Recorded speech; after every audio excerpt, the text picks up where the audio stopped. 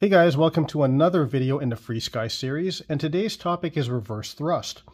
Now, the standard way to do reverse thrust, which works very well, is the way that I've been doing it for a while, is you have a button and usually a momentary switch for safety, and you hit it and hold it down, and as you do, you move the throttle and the motor will spin backwards. When you release it, the next time that you throttle up, the motor will spin forward.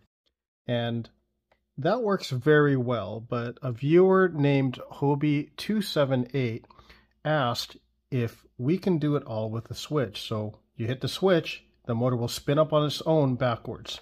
Yes, we can. And I helped him out with it. We got his running very well, so I might as well share it with you guys. Anyways, here's what we did. So the first thing I'm going to do is I'm going to show you the setup for doing a standard reverse thrust, and that is just a start of the other method anyway, so we might as well do it. So this is a blank model. I'm going to go over here to model, and I'm going to go to the mixer, and in the mixer over here you could tell it's a blank model. I'm going to go ahead and create a new mix. And now let's talk about FreeWing or most aftermarket ESCs that have reverse thrust. They usually have a separate wire or a separate servo connector that is separate from the one that you plug into channel 3 for throttle. And on FreeWing ESCs, it's usually a single wire, and you plug that into the signal of whatever free channel that you have. And that is just the trigger to trigger reverse thrust. So if, for example, this was a Spectrum plane, and you have a Spectrum receiver and a Spectrum Avian ESC, you'll need a separate device called an ESC programmer to program and activate the reverse thrust and assign it to a channel.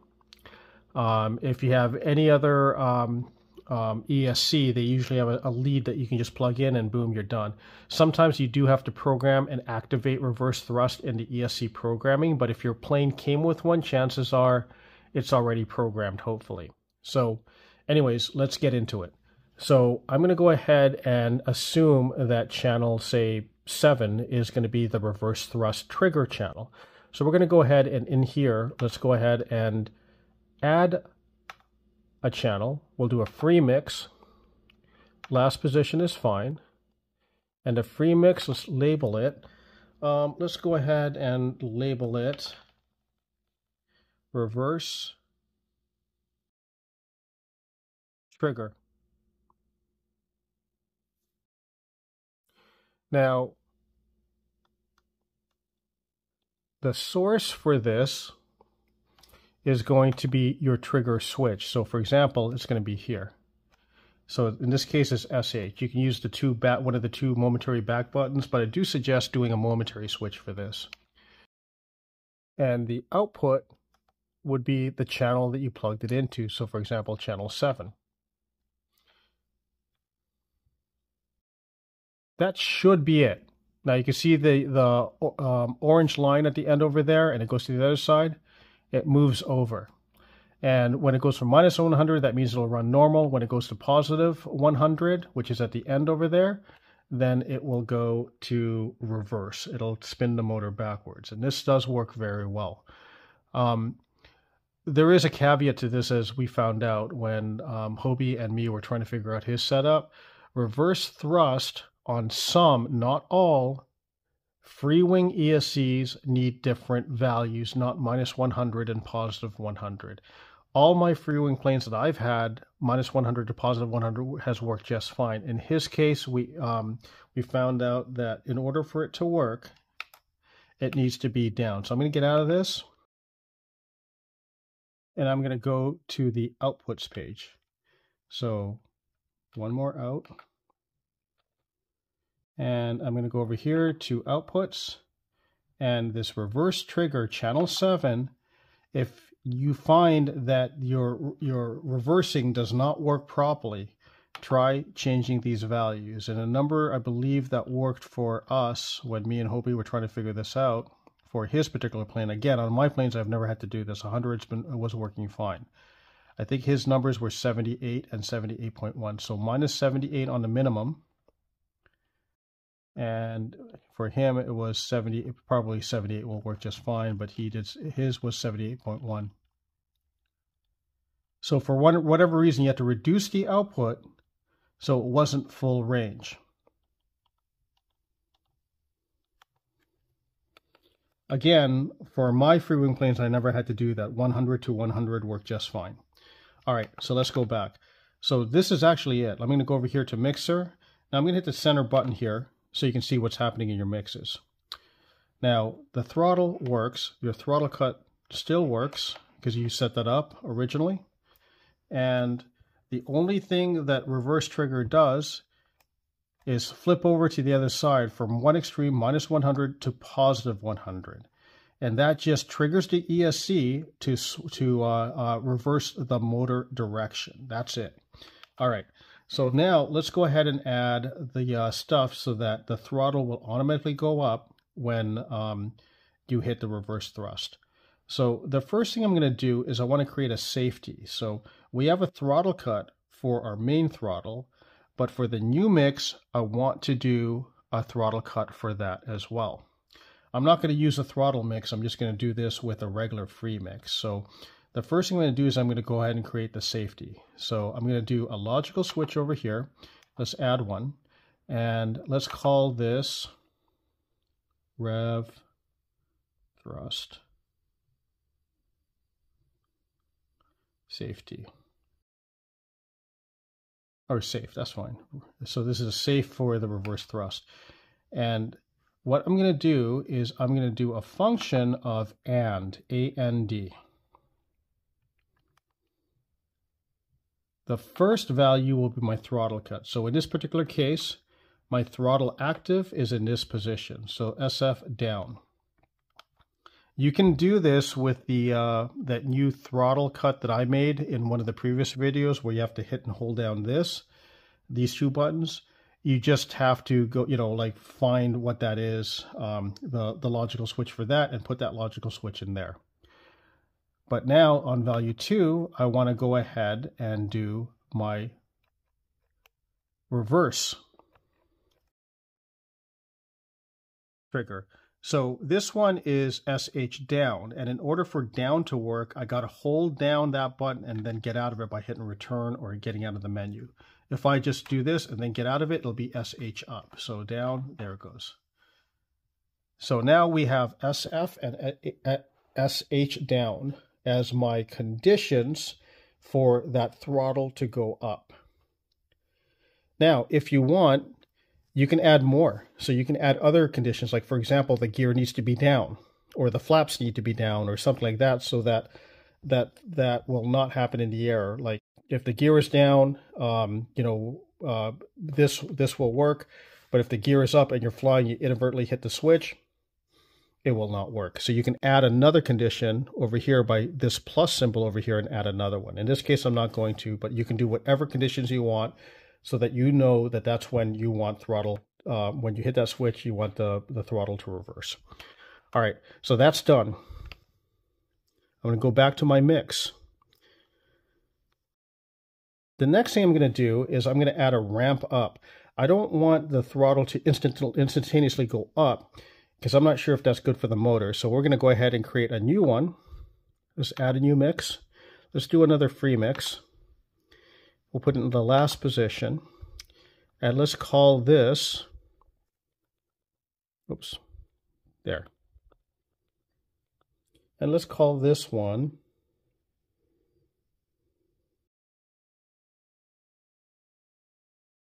oops.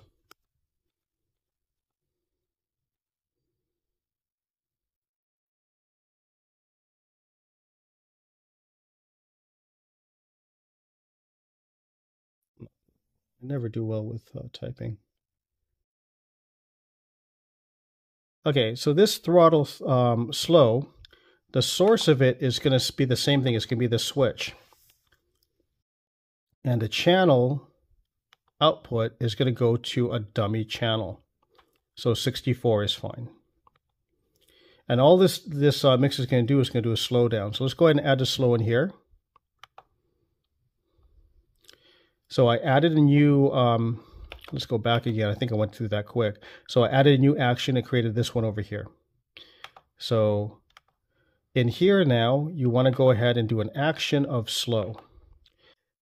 And the slow up I want is half a second.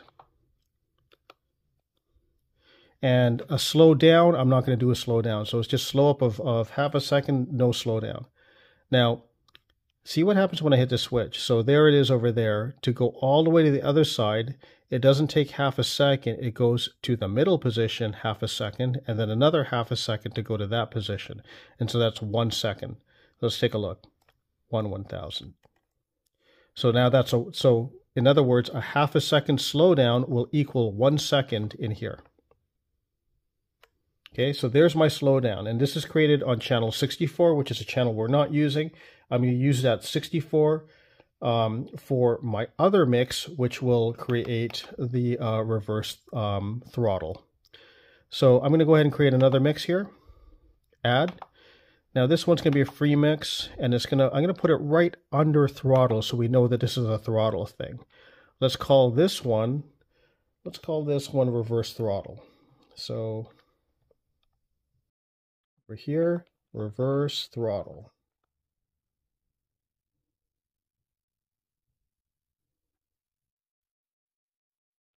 There it goes. Now, the source for this is now going to be that channel 64 with a slowdown in it.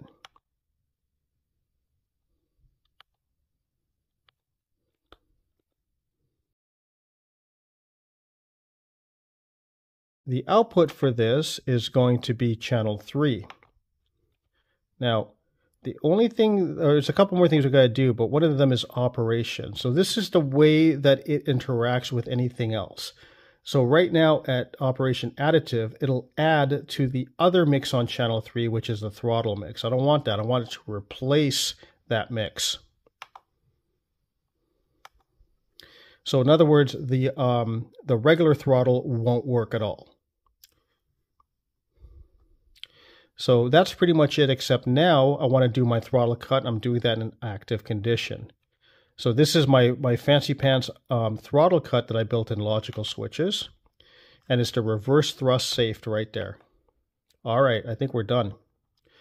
So I'm going to get out of this, and I'm going to go to, so from the mix menu, from this menu over here, if I hit this button over here, it shows me all my mixes that I created. So over there, channel 3 is your regular throttle, and this will also be the output for the reverse thrust. Over here is the trigger for reverse thrust, and over here is just a slowdown. So that's just a slow. Whenever I hit this button, it'll do a slowdown across. But the reverse trigger, so it should trigger the reverse, and then the throttle should move in 1 second to the top. Okay, so let's double check. There it goes. Now, if those conditions aren't met for that thing, it will not work. So I'm going to do my throttle cut. Let's make sure my throttle cut still works normally. It does. And I hit this, and looking at channel 3, so the other ones work. The reverse trigger works, and this works, but it doesn't matter because your throttle's not going to move. There it goes. And let's check again. There it goes, and it's on. Throttle works normally. Throttle cut on. And throttle cut on, it'll just go back. You can do all you want, but looking at channel 3, it does not move. So there you go, that's it. Now, one more thing that we can add to this that's actually kind of interesting is we can turn off that mix with that safety and have a regular traditional throttle as well, or reverse throttle. So let me show you. I'm going to go over here. Let's go back to that logic switch and edit. Let's add one more condition. This switch needs to be in the up position. So whoops, there we go. That switch needs to be in the up position. So that switch is in the up position. And everything should work just fine. Let me go back to that mix page again. Now, that switch is in the up position. Throttle cut is off.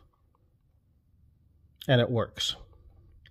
But here's something that's interesting. If I deactivate that, and I still hit my throttle cut, or my throttle reverse, right now I have a normal throttle reverse. So I have my switch hit, and my throttle reverse works normally. And this will be kind of cool because your default mode would be here. You come in for your landing, and you know, once your wheels touch the ground, you hit your reverse. The plane starts slowing down more. Now you're taxiing back, and as you taxi back, you are just about to hit the wall, and you want to go ahead and reverse. Now, if I hit this normally, then it's going to shoot backwards because you're going slow. But if I go ahead and flip this, now I have control of my reverse. I hope that makes sense. So I've got two modes now. I've got automatic mode where it'll just go over. So watch channel 3. That's the one that's important. Here's my automatic mode. And then now I flip the switch down. And now in this instance, I have normal throttle reverse where I have to bring it throttle. So if I just have to back up slowly, you know, because there's a rock in the way or something, I can just do it this way instead of using that full throttle reverse. Well, that's it, guys. If you want, you can add like voices to this for throttle reverse and everything else. I'm not going to do that. I think this was long enough of a video, and voices are actually relatively simple. Hopefully you guys know how to do that. If not, you can look at one of my previous videos where I've done that. So that's it. Anyways, thank you guys for watching. If you do have any questions, feel free to email me at all.rc.air@gmail.com, or of course you can leave a comment in the video, and I will try to get back to you as quickly as I can. I'm usually pretty quick, you know, like if you catch me at the right time. So that's it, guys. Take care.